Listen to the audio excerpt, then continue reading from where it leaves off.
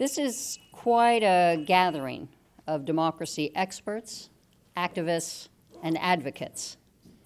And that is wholly fitting because we are here to honor quite a man.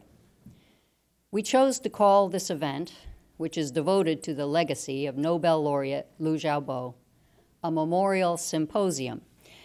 And yes, it's a memorial, a solemn reflection and deep tribute to a man who was denied proper medical treatment and who died while held captive under authoritarian control.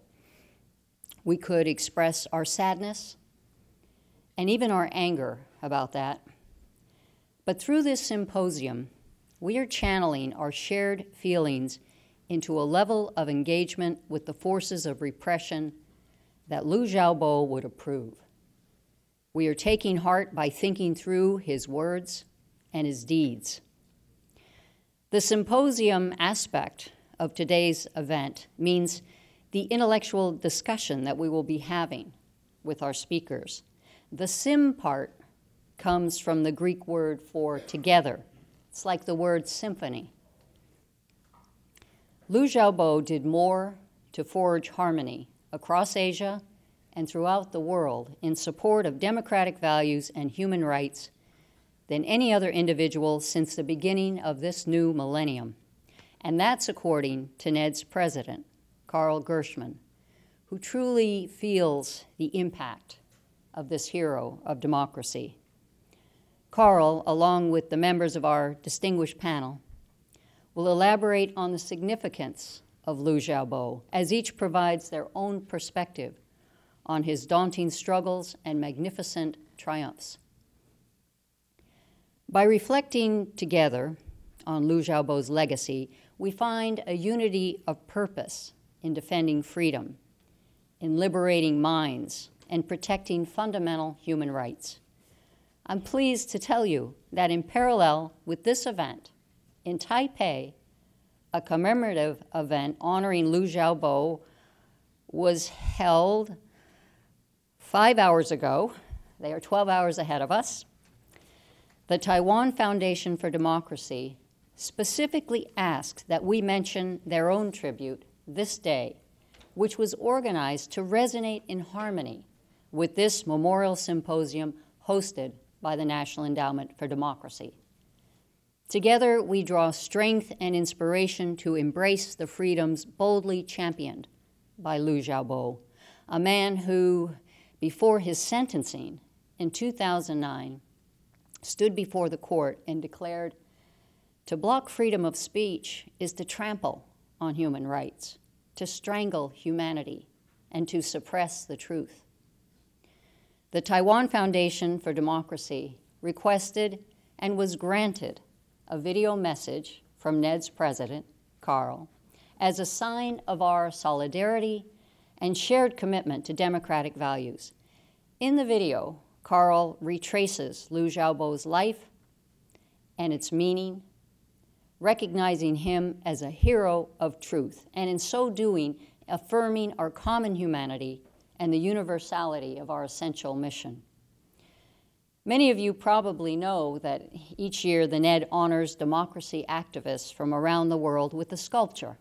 It's quite beautiful, modeled to represent the goddess of democracy that was constructed out of foam and papier-mâché on a metal frame that rose 33 feet tall over the student protesters assembled on Tiananmen Square in May 1989. When the statue was unveiled, they burst into cheers, shouting, "Long live democracy." That statue would be destroyed by soldiers armed with rifles and tanks, along with massive numbers of demonstrators also destroyed. Liu Xiaobo was there on the scene, trying to save as many as he could. And then he was imprisoned for siding with the students. When he got out, instead of abandoning the cause of freedom, he went back to pushing for democratic reforms, driven, his friends said, by anger and guilt over the students who had been killed. We know what this man was able to accomplish by channeling those feelings into powerful words and courageous actions. That is what we are memorializing and celebrating here today. Again, we at NED welcome you all. We thank you for your appreciation for a great man and your devotion to a great cause. It's my honor now to turn over the symposium to our moderator, Carl Gershman. Thank you so much, Judy, for those wonderful remarks. I want to thank you for your leadership, and I also want to second your thanks to our friends in Taiwan and at the Taiwan Foundation for Democracy, which is a partner, the only partner institution, real partner institution in Asia, for joining us in this celebration of Liu Xiaobo's life. His contribution to democracy was monumental, and his analysis of Chinese politics and society and his warning about the danger to the world of a rising and still dictatorial China remain profoundly relevant today. We couldn't share Liu Xiaobo's suffering, but we can try to understand his ideas, appreciate his example, and find inspiration in his vision of a different China. I'm very grateful to everyone for coming today. Our speakers were all connected to Liu Xiaobo in one way or another. On Andy Nathan's good advice, we've decided that we won't try to have a common discussion on the issue of whither China, even though that's suggested in the title, which he worried might produce a monotonous recitation of overlapping assessments that would be exhortatory because of the nature of the occasion, yet still inconclusive, as inevitably they are when discussing the future of China. Rather, we'll try to talk around the same kinds of issues by posing the questions differently.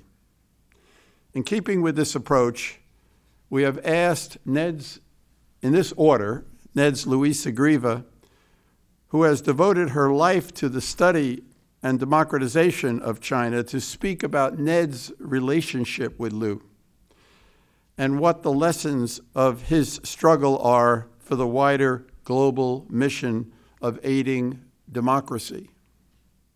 After Louisa, we'll hear from Perry Link, who needs no introduction to this audience and who produced this splendid collection of Liu Xiaobo's writings entitled Liu Xiaobo, No Enemies, No Hatred, which he edited with Tenchi Martin Liao and Liu Jia, Liu Xiaobo's widow, who is in our prayers today. Perry will talk about Liu Xiaobo as a personality, how that personality evolved under the impact of a set of personal experiences, and how that evolution affected the shape and the strategy of his struggle. Next, we'll hear from Xiao Chang, who is the founder and the editor-in-chief of China Digital Times, who will talk about the reception of Liu in the Chinese public, the struggle over censorship, what image of Liu was projected in China, and how different sectors view or don't view him. He follows all of what's being produced on the internet in China. After Xiao, we'll hear from Li Xiaorong, who introduced many of us to the Charter 08 Democracy Manifesto, of which Liu Xiaobo was the principal author, at a strategy meeting on China that we held here at NED just days after Charter 08 was adopted in December of 2008. She has continued to stay connected to the democracy movement in China and to help NED stay connected. Xiaorong will talk about how those who struggle for democracy in China see the road ahead. Not so much to predict whether China will change or not, but as somebody who has been committed to that change, and why she thinks the strategies that she and her circle have pursued, and which are the strategies that Liu Xiaobo pursued, have been correct despite all the setbacks. And finally, we'll hear from Andy himself the perpetual ambivalent skeptic who understands China so well that he's always cautioning against confident predictions, yet who also stays connected to the struggle and in his own unique way inspires hope. Andy will speak about what the regime's counter-response to Liu and to other democracy advocates shows about the regime's strengths and weaknesses, and about its strategies to deal with dissent.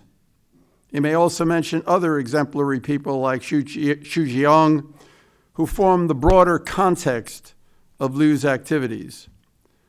I look forward to a memorable discussion and exchange of views, and I'm sure we'll have time for questions from the audience. If you haven't turned off your cell phone, please do so now, and you can join the discussion on Twitter by following our handle at NEDemocracy or hashtag NEDEvents. And now, Louisa.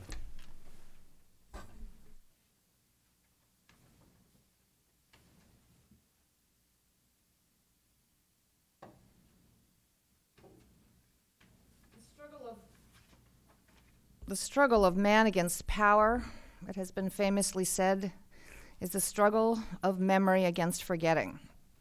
We're here today to remember Liu Xiaobo and understand his legacy, and this is a profoundly important and significant contribution to that struggle for memory against forgetting. For over 2 millennia, each new Chinese dynasty rewrote the history of the last.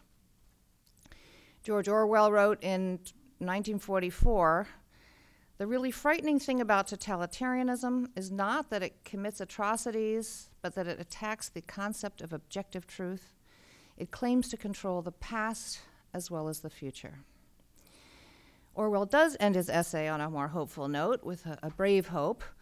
He says, "The liberal habit of mind, which thinks of truth as something outside yourself, something to be discovered, and not as something you can make up as you go along, will survive."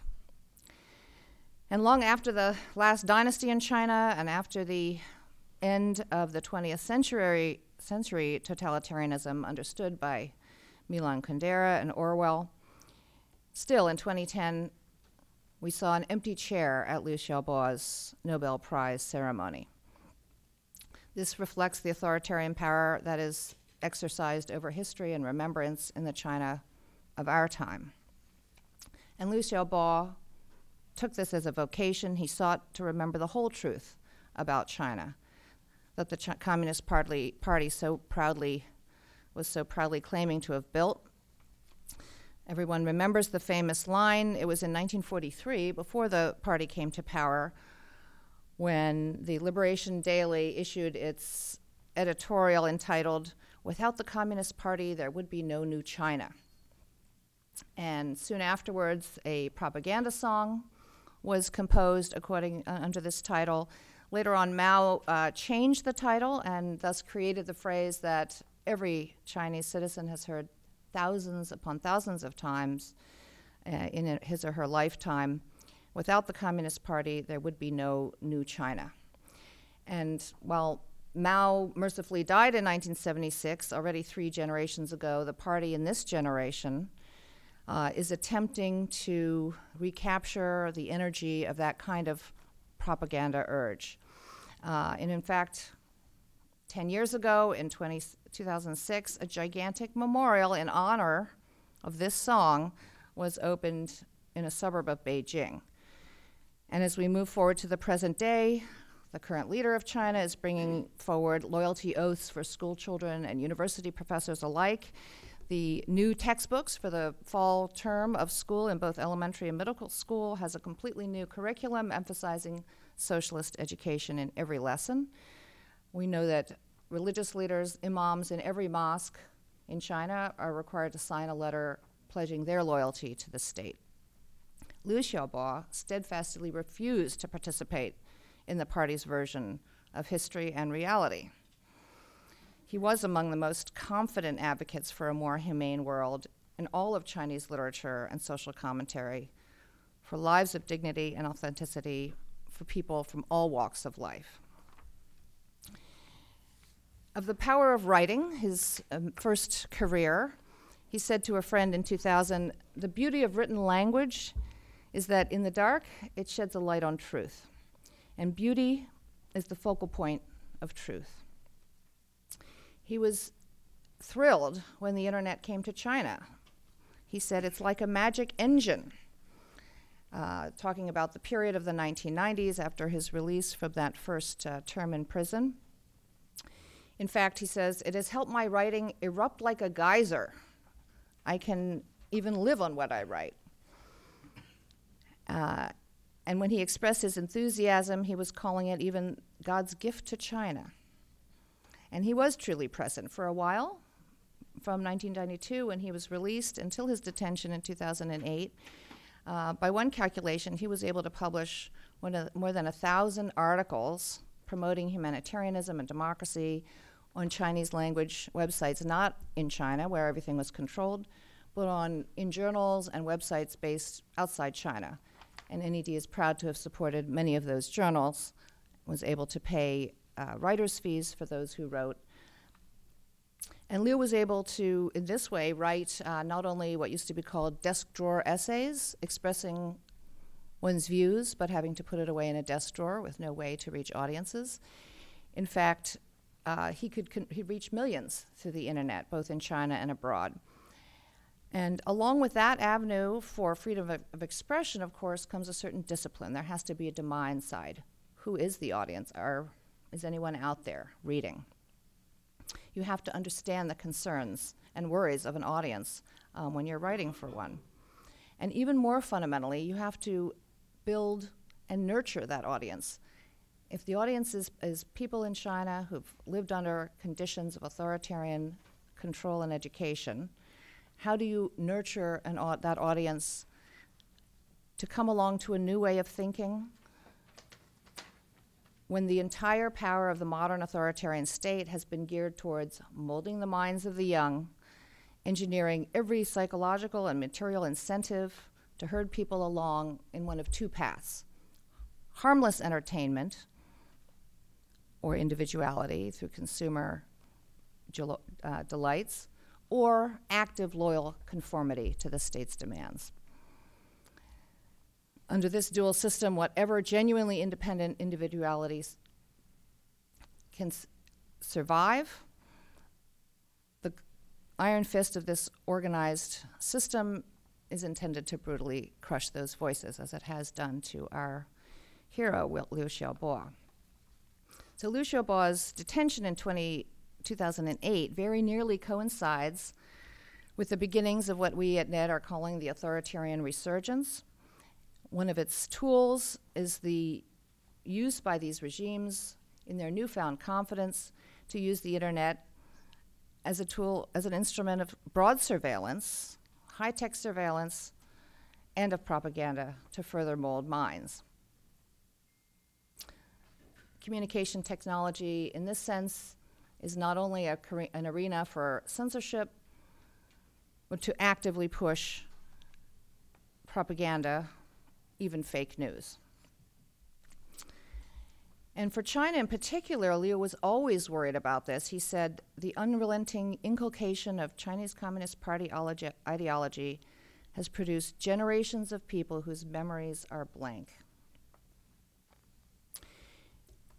But Liu also recognized that communication of ideas alone, from activists to followers, or among people who are thinking and developing new ideas, cannot go as far as it should without what we call intermediating institutions. So he was not only a critic and an intellectual, bringing forward the ideas that can inspire people, not only serving as a voice of conscience, and not only providing his example of exceptional moral courage, he also created a legacy of flesh and blood human beings. They were inspired by him, but they were also shaped and molded by the experience of working together to build ideas, build institutions, and work on practical problems. So I'd like to say a word about the significance of two of those institutions that Liu Xiaobo worked on very intensively from the mid-2000s until his detention in 2008 and NED was very proud to be a longtime supporter of both those institutions. The first one is Democratic China Magazine, 民主中国. When he became editor in 2006, it was not to be an editor of a literary magazine, which had been his early career. It was 民主中国 has a different mission. The mission is, to quote, to explore and foster 自由民主人权法治宪章. Freedom, democracy, human rights, the rule of law, and constitutionalism. These are not the stuff of literary imagination first and foremost, but rather the practical problems of politics and governance. He entered a new arena where he knew the attention of China's acute social critics needed to be turned. Inside that institution, he also shaped a strong ethical foundation for the practices of running an institution. Editorial board members were no longer allowed to receive fees for the articles that they wrote. He used the platform also especially to cultivate the next generation, to bring along new writers. He continued, in fact, his role as a teacher, a salon leader, and used this platform to encourage all kinds of writers to come forward, develop their insight, develop an audience, and engage with one another. The second institution is the Independent Chinese Pen Center, 独立笔会, the first and still only membership organization of writers and journalists who are dedicated to championing, quite simply, freedom of expression in China. In this endeavor as well, he cultivated the next generation. He was very influential in persuading additional writers to join. With all that effort, it's still a very small organization in a situation of the repression people face in China. At its peak, I believe the membership was just over 160 people, brave individuals. And then inside the institution, Liu Xiaobo was a great builder of an institution that can last.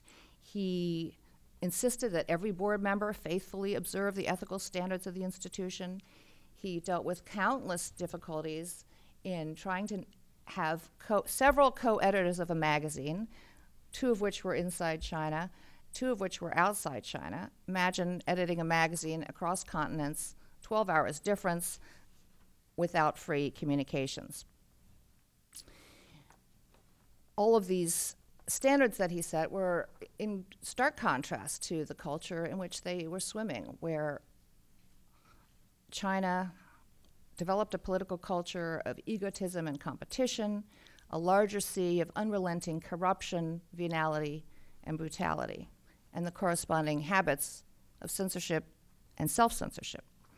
And in both these endeavors, Liu Xiaobo did more than that. He was a great leader in providing humanitarian assistance. Independent Pen, in fact, in its own structure, its committees, it devotes much of its energy and even financial resources to helping those in need. Freedom to write fellowships for people who have lost their jobs, humanitarian assistance to the families of political prisoners, those writers who languished in prison as prisoners of conscience. And there, too, he insisted on a properly run organization. Board meetings would go according to rules. There would be proper ground rules for the elections. There would be rotation as office. Liu Xiaobo stepped down after 2 terms as president of Independent Chinese Pen Center, even though all the members would have elected him by acclamation, but he said, that's not in the bylaws. We need new leaders. And even outside leading these 2 institutions simultaneously and writing his many, many hundreds of articles during this time, he actually received a constant stream of visitors to his apartment, people bringing their tales of injustice, problems that they saw. And he himself personally spent countless hours, and often his own money, connecting people who are facing problems with people who might be willing to help them, with lawyers, with journalists, with documentary filmmakers, and other writers. So here we see Liu Xiaobo's career as both a thinker and a writer and also an activist, and he excelled at all of these vocations. And like no one else, he made them into the truly exceptional life that is honored around the world. But he built all of this, I think, into a program that will last. Now, he's a hero, But he recognized that not everyone can do everything. Not everyone can be a hero or wants to be a hero. So most people are not acute social critics, but what can they do? They can look around and note when something is wrong. Most people are not prolific writers, but they can institute ethical rules in the institutions that they run. Most people may not have name recognition, but they can still cultivate the next generation in what they do, no matter how small that garden may be.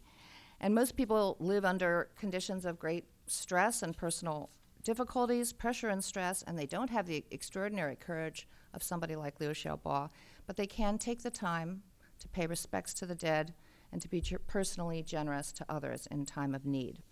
So in this way, Liu Xiaobo's example is not only something to be aspired to by those who can reach the great heights of being a hero of democracy, but all of us. Chinese Democrats, also those struggling for democracy everywhere in the world. What does he teach us? He teaches us to think and speak and write even under conditions of censorship and deprivation, even when you may not be able to publish or we have a very tiny audience, even when you fear nobody is listening. Do it anyway. He teaches us to think about the act of remembering the dead, especially those who have lost their lives in the service of good causes. That alone is an act of resistance and of conscience. He teaches us to seek knowledge, not the education decreed by the powers of the day. Simone Leys, in writing about Liu, pointed out that, as people may know, Liu Xiaobo spent a decade as a sent-down youth. When the schools were closed, he had to work on a farm like most people of his generation. But in retrospect, Liu said he appreciated losing out on those years of schooling during the Cultural Revolution. Why? Because those years of lost schooling allowed me freedom.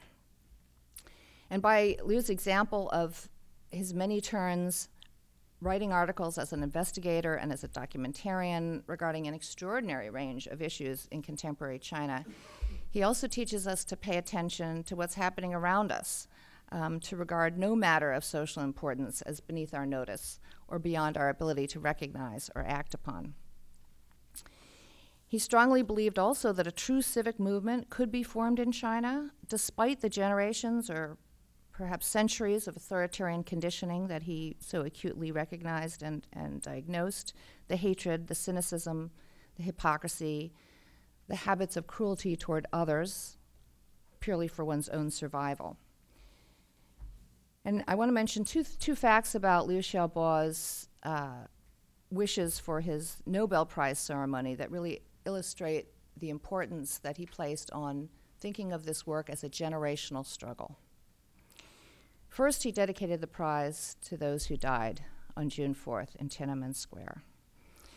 And secondly, as he told Liu Xia, his wife Liu Xia, when she was able to visit him, that he wanted children to participate in that ceremony. And indeed, the Norwegian Children's Choir sang songs at that ceremony.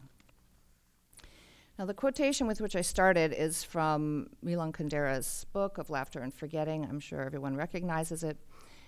And here, the known fact, at the founding of the Czech Republic, the leaders appear on a balcony, and then in the picture that generations of school children received, a solicitous comrade, Clementis, puts a cap on the chief's head, Gottwald, in the freezing rain and snow.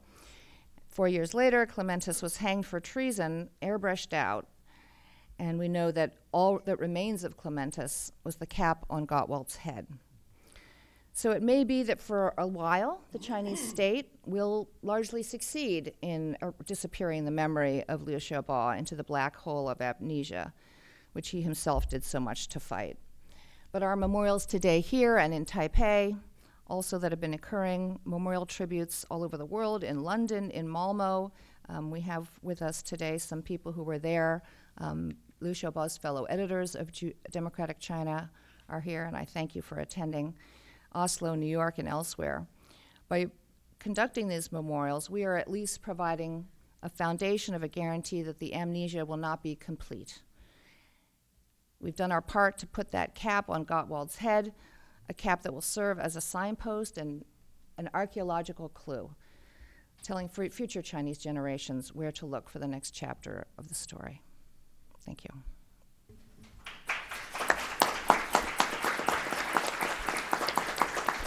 Thank you, Louisa. We're going to now hear from Perry. And those people who are standing in the back, you're welcome to come up. We have about 10 seats here in the front if you want to come up to the front. Perry. I, too, would like to begin by thanking Judy and Carl and NED for having this event and coordinating it with Taiwan. I wish it were much bigger and all around the world.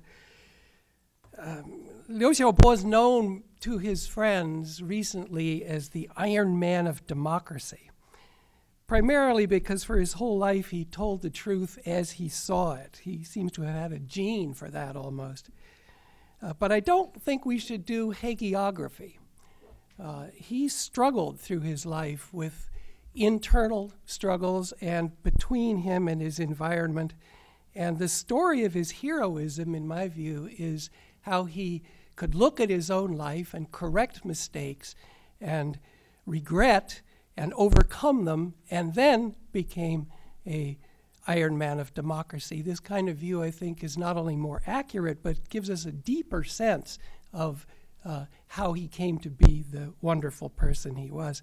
So I want to talk about his early years a bit. His father was an early Communist Party member, joined the revolution in 1941, and later was a professor of linguistics at Dongbei Shifan Daxue, where Liu Xiaobo grew up in a fairly privileged, almost red commune, courtyard. And this, I think, gave him a very early confidence in what he could go out and do. We have to explain his ability to speak out and rush forth. The family, as many in China, went through some tough times during the Great Leap Forward. His father, he tells us, was very stern and used to beat him up severely. He didn't like his father. He loved his grandmother, who was sort of the good cop in the good cop, bad cop household for him. He was a rebellious kid, the third of 5 brothers, no sisters in the family, who distinguished himself by taking up smoking at age 11 to defy his parents and to defy his school authorities. And he has an essay later where he said, taking up smoking involved me necessarily in both lying and theft. I had to lie about where I got the cigarettes, and I stole from my father in order to buy them because they're expensive. His primary school teacher, he said, was too simple-minded. He did great in elementary school, but criticized his teacher. When the Cultural Revolution came, 66 to 69, he was in Changchun still. He was born and grew up in Changchun. And he was merely 11 to 14 years old, so he wasn't quite an activist Red Guard, but he saw raids and violence up and down the main street of Changchun. And he and his pre-adolescent friends roved around the city picking on people. He has a wonderful essay about picking on this old beggar who was sorting through garbage in order to make a living, and how he later regrets it. This is what I mean by the inner struggles and overcoming himself. But he was very much in the Mao think at the time. He wrote an essay in 2003, 30 years later, looking back and regretting. I'll read you a quote from it. Mao-style thinking and Cultural Revolution-style language had become ingrained in me, and my goal had been to transform myself from the bone marrow out. Ha! Easier said than done. It might take me a lifetime to get rid of that poison. In 1969, he and his family were sent to Inner Mongolia, which was a much more boring, regimented but boring environment. He started reading. He couldn't go to school, but he began a lifetime attachment to reading. And later, if you look at this book, you can see how voraciously he read all kinds of ancient and modern Chinese literature and ancient and modern Western literature. I was really shocked when I edited this book at how broad his erudition was. He began out in the countryside a teenage romance with a woman named Tao Li, who'd come from the same courtyard in Changchun as he did. Her parents were also professors, and they were all sent out at the same time. But at the time, it was forbidden to 谈恋爱 in China, so they did this surreptitiously. But then when they came back to Beijing, he they married in 1982. From 1982 to 84, he was at Beijing Normal University doing an MA on ancient Chinese literature, which was a topic originally assigned to him. He didn't choose it. And he was assigned a advisor whom he didn't get along with. The advisor would write notes in his margins, and he would write back that, I didn't write those words, they're not mine, go away. And the advisor died, and he went to the funeral and didn't bow. This was a big early sign of rebellion as well. He was smitten, though, in his study of ancient China with Zhuangzi, the famous inventor of semi-mystical conundrums. And this, I'll speak in a moment, led into a later phase in his development. 84 to 86, he was kept at the Beijing Normal University as a lecturer. And then he wrote a PhD dissertation. He worked on a PhD from 86 to 88. His dissertation was called Aesthetics and Human Freedom. And the story of why he settled on aesthetics is interesting. He was in the generation who grew up with scar literature and the thaw after Mao, and he and other young people were optimistic about more freedom in politics, the economy, society, religion, and all those things. But then one by one, the government came along with its campaigns, the Strike Hard campaign, the anti-bourgeois liberalism campaign, and the anti-Jingshen Wuran spiritual pollution campaign. And this was debilitating to their spirits. And they realized all these spheres of politics, economy, society, religion were closed off, but not aesthetics. It was the one place where he could still seek to be his own person entirely, and that's why he wrote about aesthetics. In 1986, when he was still a grad student, there was a big conference in Beijing called Chinese Literature in the New Era that he went to as a mere grad student, and became famous almost overnight because he freely denounced everybody in sight, all the party-connected writers, but also what he viewed as the new mandarinate of the reform culture people, especially Liu Zaifu, the wonderful senior literary critic. He denounced Liu Zaifu and others. He wrote this sentence: I can sum up what's wrong with Chinese writers in one sentence. They can't write creatively themselves. They simply don't have the ability because their very lives don't belong to them. His mantra at the time was individualism, be my true self. Later, he apologized to Liu Zaifu, and we've confirmed this with Liu Zaifu. He went to Liu Zaifu and said, sorry, I had to denounce you. It was the only way I could get famous. For this, he got the moniker of the Black Horse on the literary scene, the Heima. He, meanwhile, I said, was married to Tao Li, but he wasn't very good to her. Starting in 86, he used to look for other women and had girlfriends, one of whom, but just very subtly, was Liu Xia. At the time, Liu Xia was also married at the time to a literary editor named Wu Bin. We come to 1989, though, and there'll be more talk about that, which he called in his final statement at his trial, the major turning point in my life. Not because it was the pinnacle of his rebellious audacity, but almost the reverse.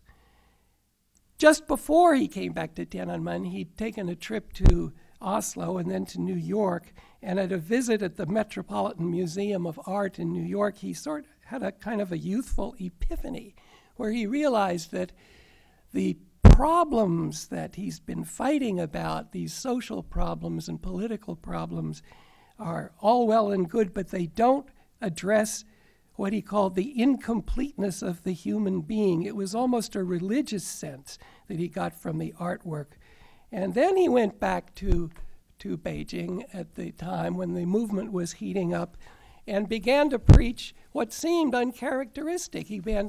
That was when he first used his phrase, no hatred, no enemies, was looking back on his youth and seeing that all we did during the Cultural Revolution was fight, fight, fight, fight. There had to be an evil this and a bad that. And no enemies, no hatred was what he counseled the students to do, although was disappointed that they didn't listen very well and had their own sort of autonomous authoritarianism in their own relations with each others.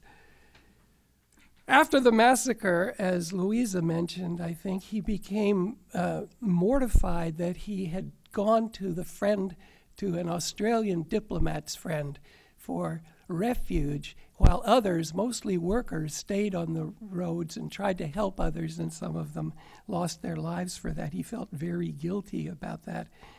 And then was arrested as a black hand behind the demonstrators and put in prison in the famous Qincheng prison in Beijing for a year and a half, during which time he wrote a confession that later he came to regret immensely. We don't know what he said. There are no recordings or transcripts of it. We only know what he says he said. And he regrets confessing, and he regrets talking too much about others in the movement, which could be viewed as selling them out. He certainly didn't mean it that way, but in any case felt very guilty for the rest of his life about that. Every year at the anniversary of the Tiananmen massacre, he wrote a poem to the lost souls that he remembers. While he was in prison, his wife Tao Li sent him divorce papers, and he signed them. He realized he had not been good to Tao Li and agreed. The story of the 90s after the massacre we could call the taming of that wild black horse. And it had a lot to do with both of his wives. Liu Xia was very loyal to him all through the 90s. She was divorced, I think, in 92 or 93, but after then they started living together, and in 96 they had a big banquet with friends coming, which they viewed informally as their marriage, but they weren't legally married. So when he was arrested and sent to the labor camp in 1996 in Dalian, she wanted to go visit him and bring him books, and of course he wanted that, but she couldn't because they weren't legally married. So they did it. They filled out forms at the labor camp and got officially married, and still she wasn't allowed to see him. It took about a year and a half until she could actually see him as she was bringing him books, where he continued to read and to begin to write poetry. His best poetry is from those 3 years in the labor camp. All of his poems, or nearly all, were written to Xia, or for my wife. And he had this sort of mystical turn. Here's where the Zhuangzi thread picks up again. He'd always had this kind of sense of a transcendent other place. And he wrote a poem about Simone Weil, the mystic French philosopher, and also about Jesus Christ and St. Augustine and others. He never embraced any religion, despite the urging of some of his Christian friends. Where should I pick up here? He criticized Lu Xun, the famous early 20th century Chinese writer who was so eloquent about social injustice and cruelty and so on, but he said Lu Xun could not struggle with the dark and failed to find any transcendental values to help him continue. When he was out of the labor camp in 2000, he published an extended dialogue with his friend Wang Shuo, who was famous as a sarcastic popular fiction writer. And Liu Tu in the dialogue was a master of sarcasm, but occasionally would change register, stand back, and chide his friend for his disregard of so-called ultimate concerns and transcendent questions. He wrote in that same year a letter to his friend, the writer Liao Yiwu, where he reflected that China lacked a moral giant. We don't have a Václav Havel, someone who could put ultimate principle first at whatever personal cost. Now, I won't go into everything he wrote in the period 1999 to 2008. It's in this book, which I recommend. It's an eloquent book because of him, not because of me. But they're writing on Confucius, on Kant, on St. Augustine, farmers in Jiangsu, Olympic athletes, Humor in China and Czechoslovakia compared, pornography and politics, the internet revolution, Barack Obama's election, a murdered puppy, international relations, the Dalai Lama, China's economic miracle, and much more. Amazing range and erudition within the range. This is really his mature contribution to the world, I think. He did it while he was under constant surveillance and harassment by police. There were often police cars parked at his door, and yet he went out to support petitioners and others who were being treated unfairly in the city. He visited the Tiananmen mothers often. Organized public statements, most notably, of course, Charter 08. And this is a distinctive feature about him. Most dissident so-called Chinese intellectuals at that time either went abroad or, if they were in China, were didiao, just didn't talk a lot or write a lot outside. They wrote at home. He combined writing and activism, and I don't know anybody who can possibly compare with him in that regard.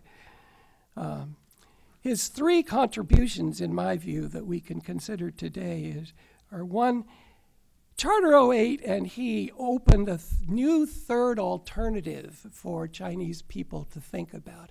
Before, all the liberal-minded Chinese intellectuals rooted for the liberal wing within the party. And then there was the behemoth conservative wing within the party, and the seesaw back and forth between those two poles was the name of political thinking. Charter 08 puts that aside, transcends that, if you will, and says, no, there's a third way to think about being Chinese in the 21st century. Secondly, he shows how a person can stand on principle, I don't need to repeat this, to continue to be active under intense repression, and therefore I think should be compared to people like Nelson Mandela and Václav Havel, Andrei Sakharov, Aung San Suu Kyi, and others. And finally, and I know Carl has spoken about this too, but I think his third warning to us now here is about the role of the rising Communist Party in the world. I'll quote here from a 2006 essay. This sounds prescient, written in 2006. If the communists succeed once again in leading China down a disastrously mistaken historical road, the results will not only be another catastrophe for the Chinese people, but likely also a disaster for the spread of liberal democracy in the world. Thank you. I apologize to our last three speakers because so far people have gone beyond their 10 minutes that they were allotted. So I'm going to urge them to try to stick to 10 minutes so that we might have a little bit of time for discussion at the end. Xiao.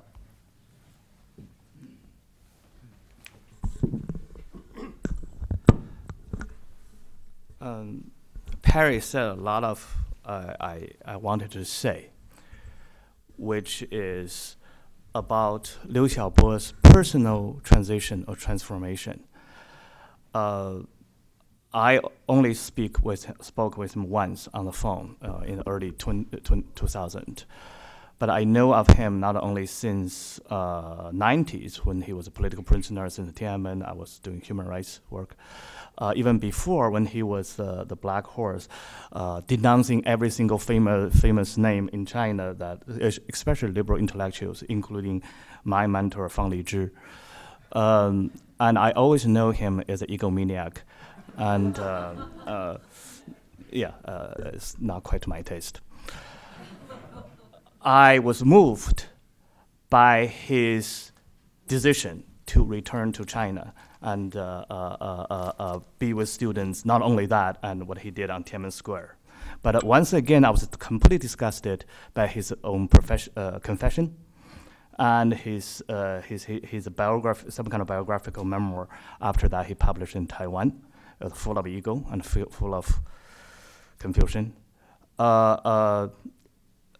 To me, he wasn't someone I wanted to talk to. And later on, I also heard that he was out of prison, and once he was visiting Tiananmen mother Ding Ziling didn't want to see him for the same reason. But since he was back in the labor camp the second time and came out, his writing changes, his tone changes. He became humble. He's transformed. I have never known what. I worked with dissidents, democracy activists, advocates, all these heroes in my life. Some, and lots of them are very egoistic.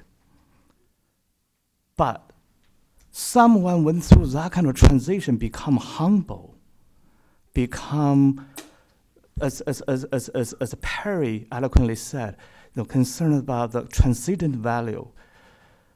Liu Xiaobo was the only one I always asked, what made him change? What made him humble? What transformed him? What made him from a egotistic, flawed human being to a true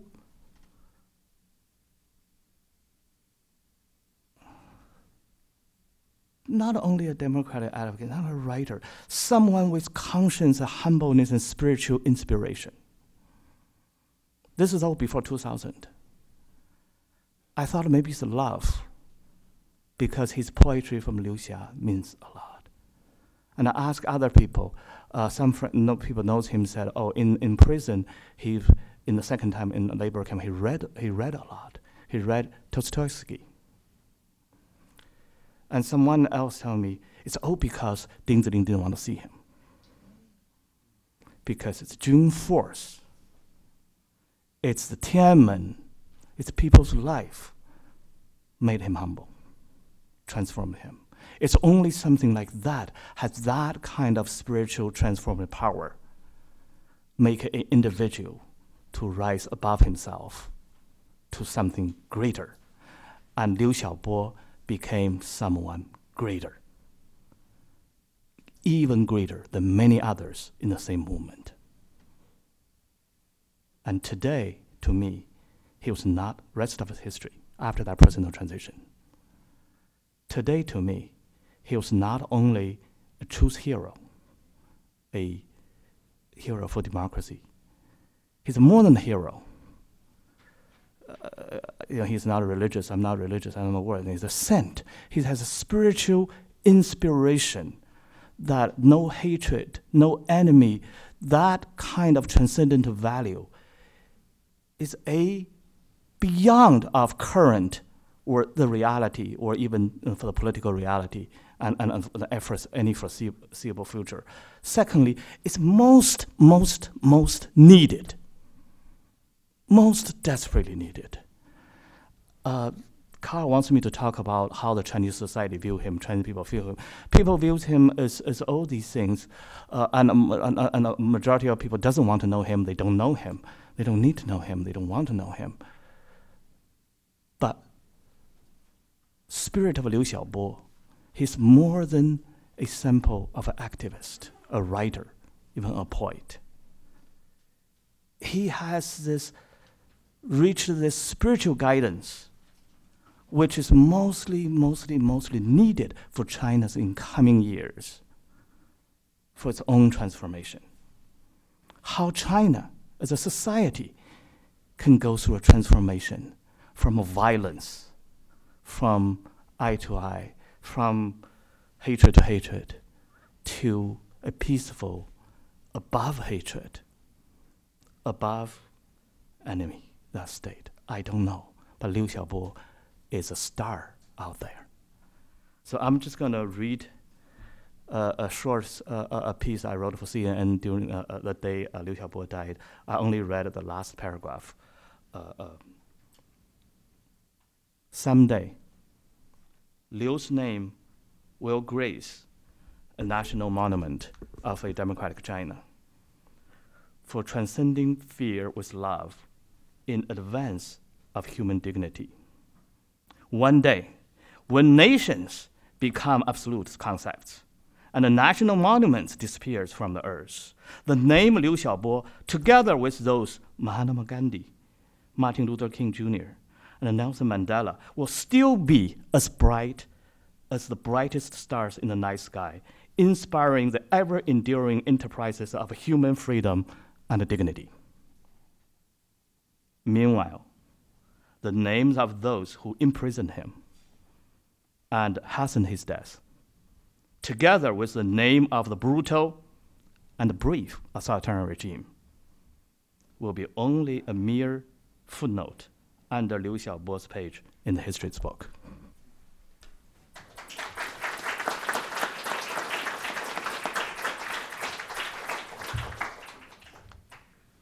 I also want to thank Carl, Judy, and Ned for this opportunity. How many of us I know, only including you here today, we have shed many tons of tears since July 13th.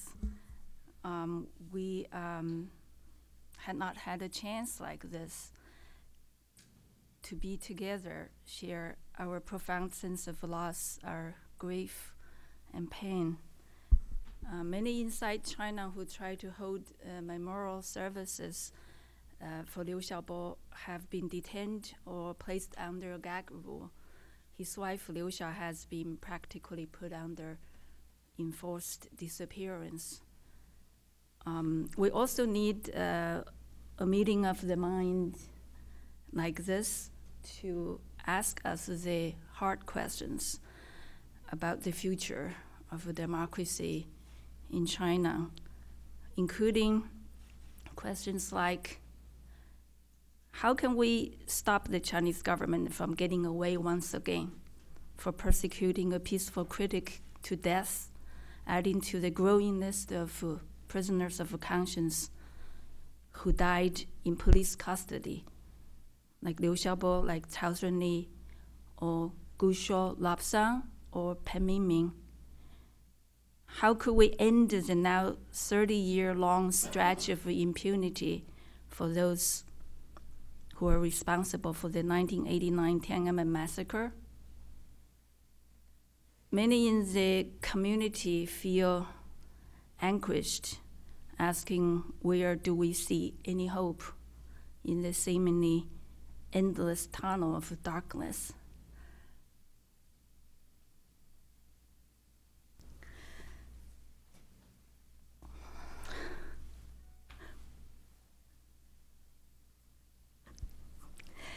"20 years before his last imprisonment, the Chinese government had banned Liu Xiaobo's writings from being printed or circulated on the internet in China.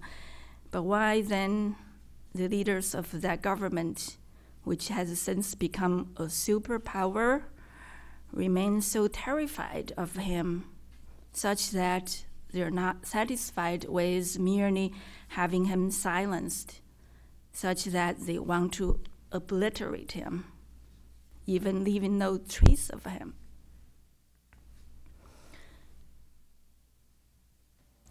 Awarding Liu Xiaobo the 2010 Nobel Peace Prize confers him the moral giant that he lamented China didn't have. It's the world's highest moral standing. It confirms the nonviolent advocacy for promoting democracy and human rights that he envisioned and practiced. It also nailed the so-called China model as on the wrong side of human history, the so-called model of modernizing a country's economy without democratization and human rights. That model claims that the 13 billion Chinese only desire materialistic stability and care nothing for liberty.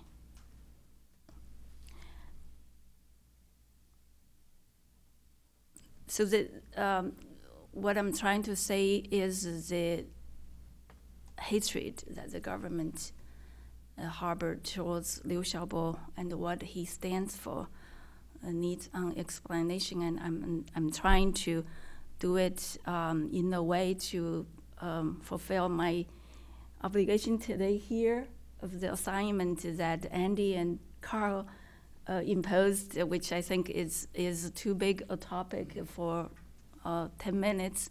And I think all of you here and many more, we all share that responsibility to figure out.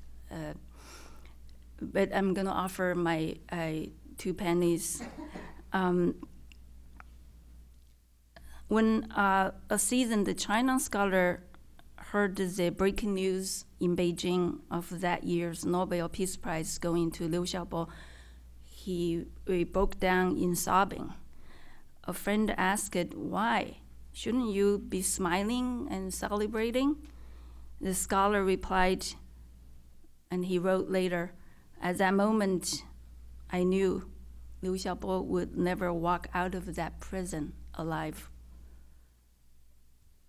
It is clear that it was the activist Liu Xiaobo, in addition to the writer, the poet Liu Xiaobo. It's the peaceful actions he took in sowing the seeds for democratic change that terrified China's authoritarian leaders. I had known about Liu Xiaobo through his many writings many years before. I got to know him, had conversations with him, worked with him in his head as an activist with a vision. Between 2004 and 2008, with a circle of like-minded friends, we had frequent communications about organizing, supporting, and taking actions for peaceful change. Less known to many others, he was actively involved in actions such as campaigning for prisoners of conscience, building capacity, and providing support to human rights activists and lawyers. I wrote elsewhere about one conversation we had the day before police detained him in Beijing in that December 2008. He discussed the use of a few words in one of the last drafts of Charter 08, which is a constitutional reform manifesto that was to be made public on December 10th, which is the 60th International Human Rights Day. He told me how he had just collected one more signature from a former government official who lived under police surveillance. He said, "Do you know how I did it? I showed up at 5 a.m. in a park in Beijing where the old man practiced Tai Chi with the police around him. I walked up to him, pretend I was practicing Tai Chi, and then in the midst of the cover of the fog, I was able to show him Charter 08. And Charter 08 called for respect for basic universal values, including freedom, human rights, equality, democracy, and constitutional rule. By that time, more than 300 Chinese activists, lawyers, and liberal intellectuals had added their signatures to endorse it. Liu Xiaobo worked tirelessly to collect those signatures by email, by Skype, or playing badminton, or at dinner parties, or going to the park at 5 a.m. Worried about the serious consequences, the risks, I wanted to suggest delaying the release of the document. What's your worry? He disagreed. The worst for me, he said, is going back to jail, but it's worth it. It has been 20 years, do you know, since Tiananmen, but there has been no justice. I'll do everything. He was ready. It is the vision that Liu Xiaobo and his friends drew up in Charter 08. It's the peaceful actions to bring it about. The actions that he advocated, he sought to support, the actions that could improve their lives and expand freedom to individuals living under the repressive regime. It is that strategically non-violent and potentially popular approach that had terrified and brought Liu Xiaobo the wrath of the Chinese authoritarian leaders. These leaders should be afraid. This approach, as Liu Xiaobo envisioned it, transcending fear with love and fighting for freedom peacefully with optimism, continues to inspire new generations of democracy and human rights activists today.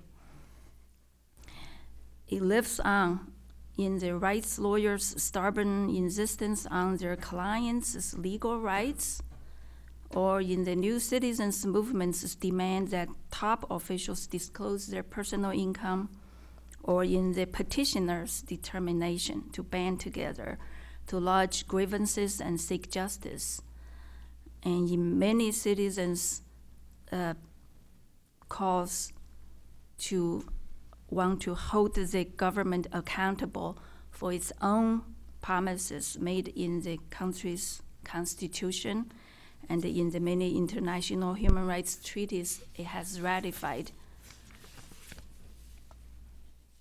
Many more Chinese today than in 1989 or 2008, I stand to be corrected, are taking piecemeal and peaceful actions to defend human rights, build the foundation for democracy and rule of law. I have met many college graduates working in nonprofit groups advocating for the rights of the disabled, LGBTQ, victims of sexual violence.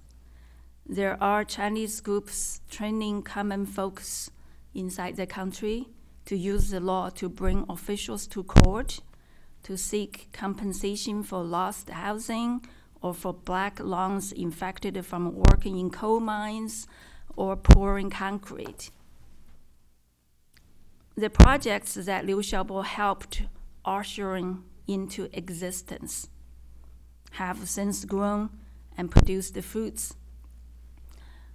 One lawyer who attended training in International Convention on Women's Rights assisted a villager to sue her village officials and own the case involving gender discrimination in land use. Another lawyer filed an appeal to the UN alleging arbitrary detention of his client, who was locked up at a labor camp without a trial. Officials later told the lawyer that a UN inquiry about the case had led to the client's early release. A school teacher who was among the first group who signed the Charter 08 has organized the local election monitoring and become an expert on basic level election laws. His group has trained hundreds of Chinese online about free and fair elections. The Chinese government's suppression of such efforts at challenging its authoritarian rule and fighting human rights abuses will likely to intensify in the coming months and years. Those of us committed to support democracy and human rights must keep up and strengthen our support to such grassroots peaceful activism that has persevered inside the country, making real differences over time.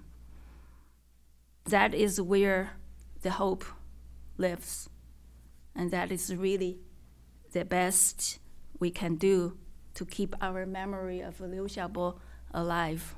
Thank you.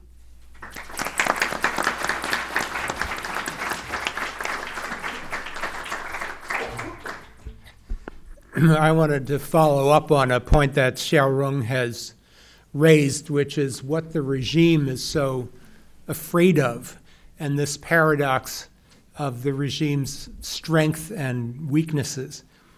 The way that they treated Liu Xiaobo showed us their, in a sense, their strength, their determination, and their ability to get away with really vicious repression, starting with, well, just not to go all the way back to where Perry went back to, but starting with the 11-year prison sentence for Charter 08, Charter 08 being, as Xiaorong says, a constitutional manifesto asking the regime to implement its own constitution. And for that, a person is given an 11-year sentence. It's excessive. I mean, any sentence is excessive, and 11 years is a very long one. And then secondly, to imprison his wife in a completely illegal house arrest with no legal justification at all, and isolate her in that house arrest so that she suffered for all those many years from severe depression. She suffered very badly. Then to allow him to go without diagnosis and medical treatment in prison until his illness was irretrievable, and then to bring him out and use him as a propaganda tool, cynically providing this high-end medical care at the very end when it was no longer useful, and videoing that and circulating it as propaganda.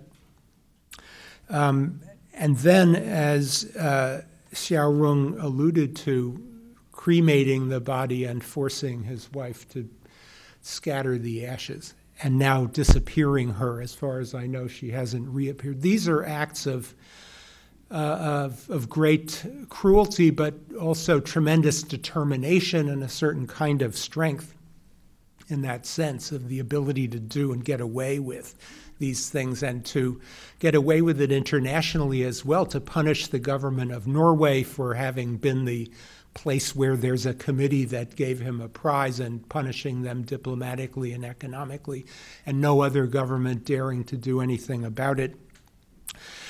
And it's interesting that the way they treated him, he is the most famous person to have been treated this way, but by no means the only person to be treated this way. Many, many people are treated this way, to give, in terms of the excessive sentencing of people for really doing nothing. As Carl mentioned, I wanted to bring up the case of Xu Zhiyong, who's was the organizer of something called the New Citizens Movement, which was very, very peaceful and very legal and very idealistic.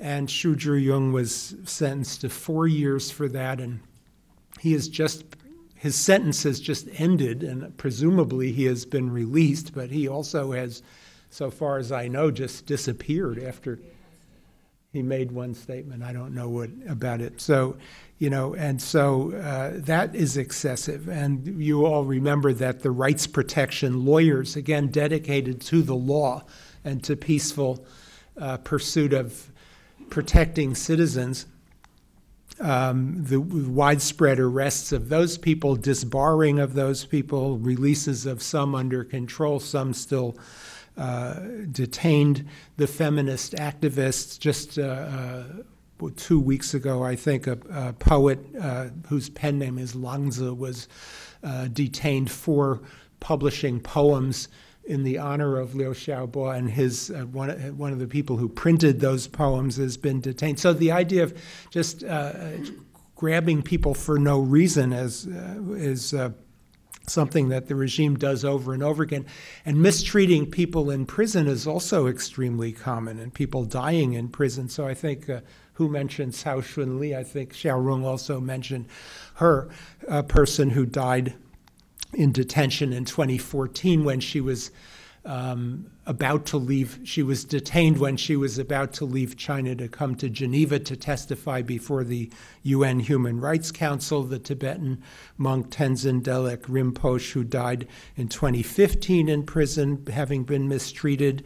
We have a lot of cases right now of people's relatives saying that they are ill in prison, Guo Feixiong, a lawyer, and that they're not getting appropriate medical treatment. And although the conditions in Chinese prisons are generally bad, but it's pretty clear that the political prisoners are targeted out for a kind of assassination. I mean, in some cases, it really is the intent to find a way to get that person to be dead. Why? But the regime looks so strong. It has the strength, the apparatus, and the international power to do these things, and it's now in a very triumphalist phase. The economic growth rate continues on at about 6.7 or maybe at 6.9%, despite, financial issues and problems in the economy that some economists are predicting they're going to collapse sooner or later. They're still maintaining this high growth rate. They have over $3 trillion worth of foreign exchange, which they're investing in, the One Belt, One Road, and also in supporting friendly politicians in Australia and Greece and Cambridge University Press, and all kinds of places.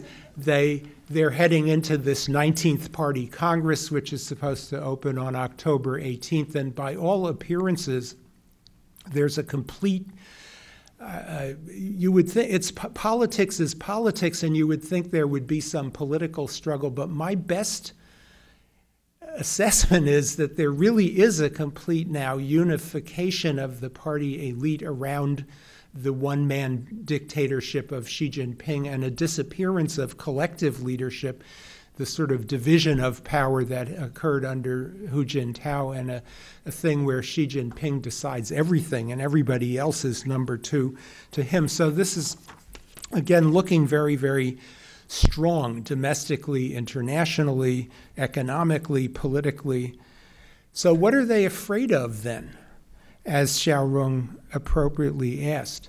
Well, my sense of that is that the regime leadership is very much remembering Tiananmen, remembering that after Tiananmen, the Soviet Union surprisingly fell apart, remembering that from time to time they've confronted riots, as they call them. Perhaps I shouldn't, but civil disorder in Tibet, in Xinjiang, in various villages around the country. They're aware of all the activity that Xiaorong mentioned, of small people doing small things and trying to pursue individual justice. They remember the umbrella movement in Hong Kong, the sunflower movement in Taiwan. And the conclusion that they draw from all these things is that political order or political strength is fragile and vulnerable. And why is it fragile and vulnerable? Why should it be? And I think there's a kind of core reason for that in this type of a system, a structural reason, which is that this is a system that's ruled by a vanguard political party that consists of 6% of the population, approximately, the Chinese Communist Party. 94% of the population are not part of that party by definition. It's a vanguard party. It's not a party that everybody can join. It's a selected party of membership. You have to be selected, and you have to be indoctrinated, and you have to continuously be indoctrinated and show loyalty and obedience to be a member of that party. And that party doesn't trust anybody outside the party. I had an interesting conversation recently with a youngish person who's rising up in that political party, and we talked about this very frankly, and he said, we don't trust the people to vote. I mean, he scored a big point on me by saying, look what happens in your country when the people vote. I wasn't able to contradict him. But, that's their point, and it's always been their point, is that we don't want to let the people vote because the people are not politically mature, and they're backward, and so they need to be led. And I said to him, well, you don't have to trust the people to vote, but don't you want to trust your own media workers, the journalists, to write about things that they discover that are going wrong? And he says, we don't really trust the media workers either, because they have their own interests and they don't understand things fully unless they're party members. Of course, those who are party members, we try to trust them to run the media. And I said, well, what about the courts? Can you trust the courts? No, we can trust the courts to determine, different economic issues, but when it comes to sensitive political issues, the party has to guide the courts.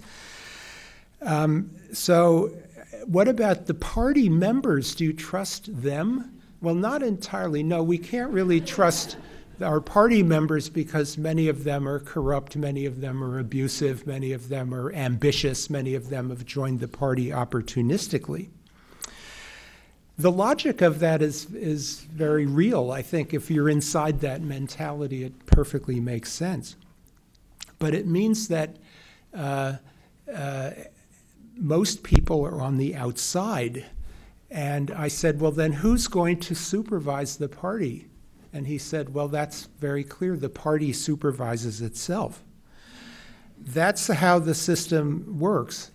And as a consequence, they cannot relinquish the control that they've accumulated. There's a saying in Chinese security work that you can't show a soft hand because the enemies of the party will take advantage of that, as happened in 1989 in their view. And Mao had a phrase when he was making revolution, 星火燎原, a single spark can start a prairie fire. And they fear that a single spark that might be lit by one of the people Xiaorong is talking about could start a conflagration against the party. So, as Perry has said and Xiao has said so well, that Liu Xiaobo came to a kind of spiritual insight that he had no enemies. The vanguard party is a system that produces and needs and assumes the presence of many, many enemies. That's the situation of that party, and I think that that's what the treatment of Liu Xiaobo shows us about the inner psychology and inner ideology of the ruling party.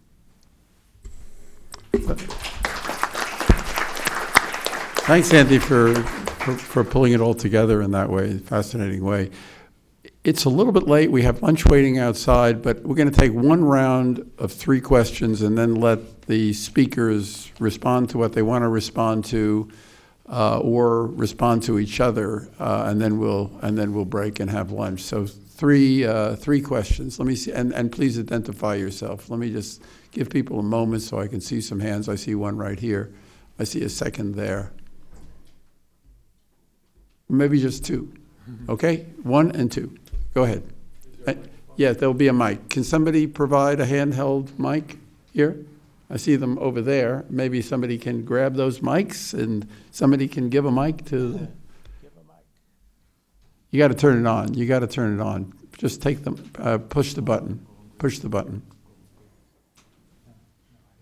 Okay. It'll come on. If you go ahead. So make sure you push the button up. Okay. There we go. Okay. My name's Arnold Zeitlin. I've been teaching in Guangzhou for many years.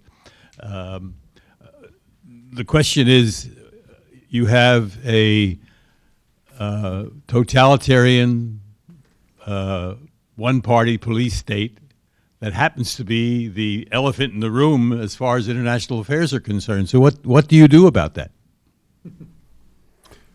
Okay, that's great. All right. That's nice and short too. And the question over there, I saw a hand there. 好，我的问题是，因为我看诸位演讲者好像中文说的都非常的好，那么是不是我可以用中文来提这个问题？那么，or should I ask my question in English for the audience? It's very simple. I'd like to ask if you have ignored the impact of religion in Liu Xiaobo's life in your research, although you have mentioned it many times in your lecture just now, and I can only guess as a non-researcher of his life and his idea that the traditional Chinese religion impacts from Taoism, from Buddhism, as well as later in his life before his detainment and imprisonment. Not at least, or first of all, the religion of Christian religion may impact his thinking a lot. And although he didn't present himself as a Christian, as a believer, but maybe inside of his heart, he recognized and practiced the way of Jesus, maybe, and maybe he is very loyal believer of practicing Christian. Right. Thank you. Okay, that's great. Two short and simple questions, but the speakers can either answer those questions, large questions, or give some final reflections, comment on what others have said, and we'll do it in the same order in which the speakers made their presentations, starting with Louisa.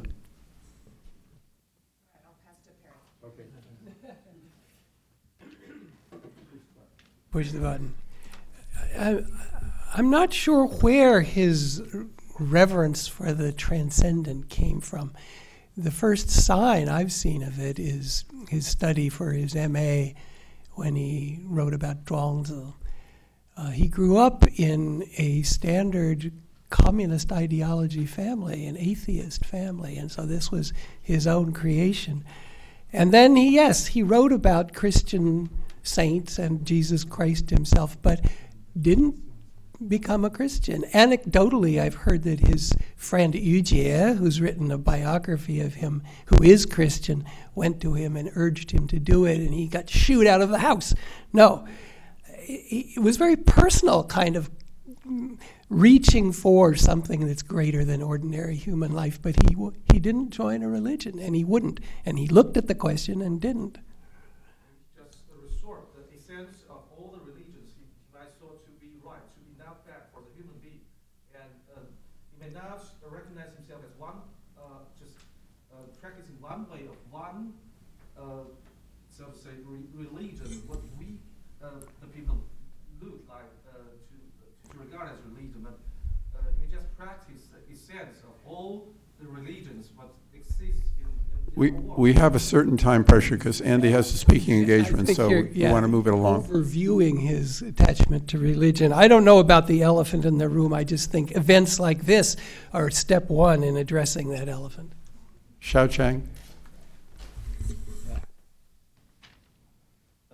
For the second question, I'm not Liu Xiaobo's personal close friend. I don't know his personal aspect very closely. All I know is he read Nietzsche when he was young, and he read Dostoevsky when he was in second time in prison, and that to me that was a time of the transformation. So there's something to do with it. To your question, the big question. Yes, we want a democratic China, and democratic countries doesn't go into war with others usually. Yeah, usually. Other democracies, particularly. So that's the short answer. But I need to add one more. If China goes through the transition, or at the time near transition, which is now, it could be another 50 years. I have no idea how long that is. It's also dangerous for a war, because a authoritarian China and an internally insecure, fragile, and vulnerable political system, with its strength, it's a real danger for the world peace. And that's why Liu Xiaobo's message of no enemy and no hatred is go beyond the border, so important to probably help to guide us, China can ever go through this dangerous but necessary transformative process.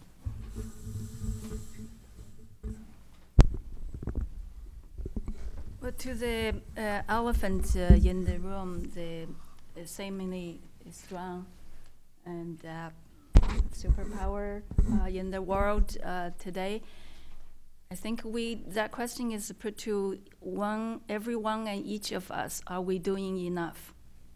Because I believe human rights, freedom is part of human nature.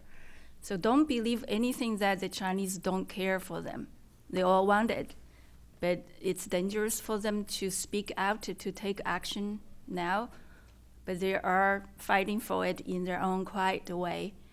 And we all, in our different positions, as writers, as NGO workers, as government officials, journalists, we can all do our part to become the ants, the bees, to surround up the elephant Because it's the human nature. We want freedom. We want liberty. So in the long term, this is going to win because you can't suppress human nature, no matter how powerful you are.